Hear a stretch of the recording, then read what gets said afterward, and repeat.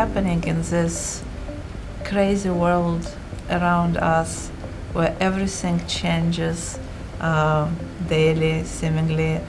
I see a lot of innovative uses of data. Certainly artificial intelligence is at the center stage, machine learning, supervised methods, unsupervised methods, reinforcement learning. Definitely a lot of the innovation is around artificial intelligence today. It starts from innovative use of new sources of information that we haven't even considered before, like using even mobile data to understand whether this person is going to be creditworthy. Innovative use of aggregated transactions to underwrite a loan for small and medium businesses. And then, of course, you can look at disruption and innovation together. Disruptive innovation, to me, is something that forces you to stop and think. It forces you to change your behavior. I use the example a lot that a laser pointer, while it's cool, is not really innovation. It's just a long stick. I can go over there and point. But cloud computing forces me to stop and think about privacy. I have no choice. So it's disruptive. The frames that I try to make sure we balance are people, process, technology, and mindset. I think if you've got some degree of focus on all four of those dimensions, then you've got a plan that's pretty sound. How do we as leaders look at our organizations differently in the face of all of this change, all of this constant challenge with disruptive innovation? We can't just lead harder. We have to lead differently. If we're going to do that right, we need to do two things. We need to teach something and learn something every day. If you're only teaching, you're becoming slowly irrelevant.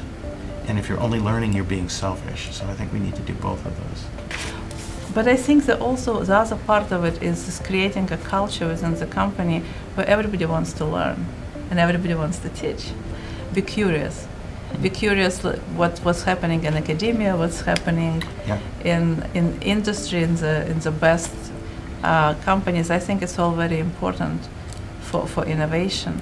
What do you find very interesting in the industry around you?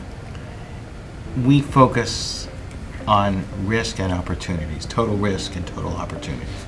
So on the total risk side, it's our customers are making decisions about, do they do business with a counterparty? Do they extend credit terms? Do they maybe they might be looking at something more complex like a corporate action, a merger, an acquisition. On the opportunity side, it's new customers, understanding white space, understanding where they might go. What I find changing now is that these areas are not really, there's no dichotomy anymore, they're blended. Risk contains opportunity, and opportunity contains risk. So I think we have to be less binary. I think we have to be more specific about what we believe going in. And there's a great danger in all of this complexity to just spin, leading with a method instead of leading with a problem. This pragmatic aspect of innovation has to be there. You're solving a problem, right? You want to tie it to something that maybe not tomorrow, maybe in the horizon 3 is going to be solving something real.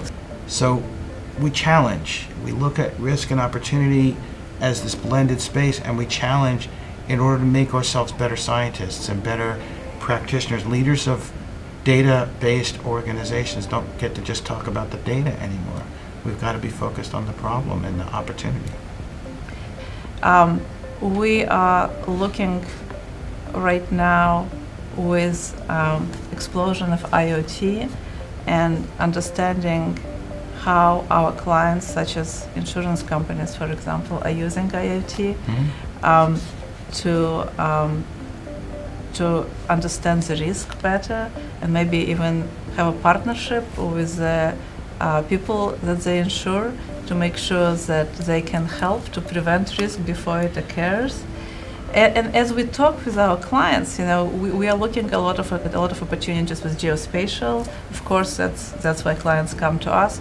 It's a very interesting world of opportunities that comes from IoT devices, and I think we are just scratching the surface Absolutely. of it. They're right now all kind of centrally connected. I think looking in the future, it's not going to be like that. We know it's not going to be like, they will be more autonomous, they will start Absolutely. communicating with each other. There are a lot of interesting implications and potentially disruptive technologies there. I like to say that today the Internet of Things is really an Internet of Things connected to the Internet. And then there's others trying to take that data and draw inference from it. If I can look at when your lights go on and off and when your heat goes up and down, I can figure out whether your business is doing more business or less business, maybe, or maybe I changed my production methods, or maybe I have a different kind of thermostat, or So I think there's a lot of what we call first order observation, looking at the data,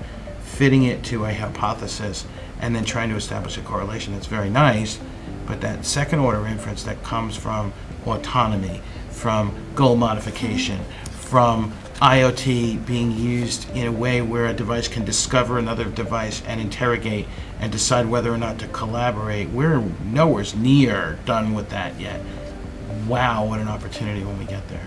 But at the same time, you can see that the pressure in some industries kind of really rush to market, and good and bad, right? I mean, rush to market not always bad, but I'm thinking about retailers, right? And even the shopping experience that we all had last year and this year. Like this year, doesn't matter where you go, you're going to be tracked somewhere within the store, and it just becomes normal, right? You get these things popping up on your mobile. So the retailers are pushing it because they don't have a choice. They have to do it to survive.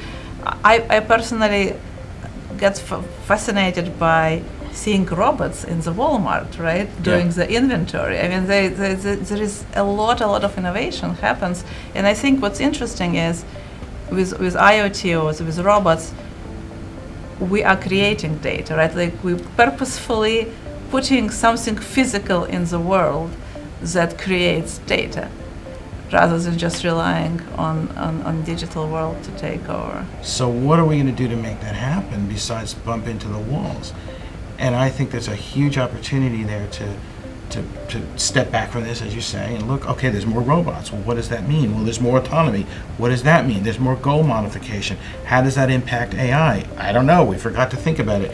Go back and look at your base assumptions. People who can do that, I think, are going to be really powerful. The physicians of today are practitioners. They understand the human body as a whole, and then they form a clinical view of what they think is going on in the human body. I think we're going to do more of that with data. You couldn't possibly understand all the data. You couldn't possibly understand all the ways it's interacting. You're going to look at the manifestation of symptoms and signs and try and form differential diagnoses on the data-based environment, and then test those and intervene, just like we do with medicine today, with data tomorrow. That's going to happen. Yeah, I think it will be an exciting world. Can't wait.